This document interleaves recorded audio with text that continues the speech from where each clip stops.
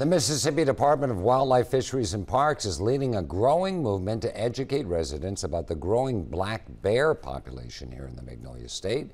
Today I spoke with the department about ways they're collecting information on the species. Anthony Ballard with the Mississippi Department of Wildlife, Fisheries, and Parks, thanks so much for being with us. We're talking about Mississippi black bears today, and you guys have a mission. You want to start tracking the populations and figuring out their habits and other things. Tell us a little bit about that. Well, a lot of people don't realize that here in Mississippi, we've done black bear research with the Department of Wildlife and Fisheries for over 20 years now. This is in conjunction with Mississippi State University, and we've done a lot of tracking and a lot of data gathering already. And kind of what we're trying to do right now is update our population estimate to see what the state of the population is right here in 2024. And one way you're doing that I find fascinating, and I think you've already done this with 30 black bears or so, where you're actually putting collars on them so you can monitor their activity. Tell us a little bit about how that works. So the GPS collars that we put on these bears is a really big part of the research. Obviously, it's going to give us position data, but we can also tease out other things like habitat, home range size, and then for our females, we can actually find those bears again during the springtime and do what's called den checks. So with den checks, bears have their litter of cubs in the den during the winter months. And so we can actually collect reproductive data at that point too. So we can look at how many cubs there are, if those cubs are healthy, and get some reproductive parameters as well. And the end game to that research is what? What is the department trying to figure out about the black bear population?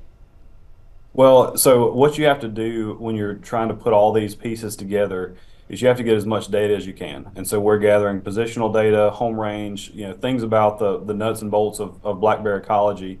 But then we're also trying to get things that are specific to our state and our situation. So a big aspect of that is the genetic component. So all of the black bears that we catch, and even the ones that we don't, we're actually putting out what's called hair snares. And every hair sample we get from an individual is telling us more about where that population originated, where that bear might have originated, and what might be the density in certain areas in the state. And so the more of that data you can collect, the more strong your data set becomes, and the more information you can find out down the road as that data starts to compile. Now, as far as compiling that information, what have you learned so far? Does there seem to be something changing in terms of regions of the state or behavior of the black bear?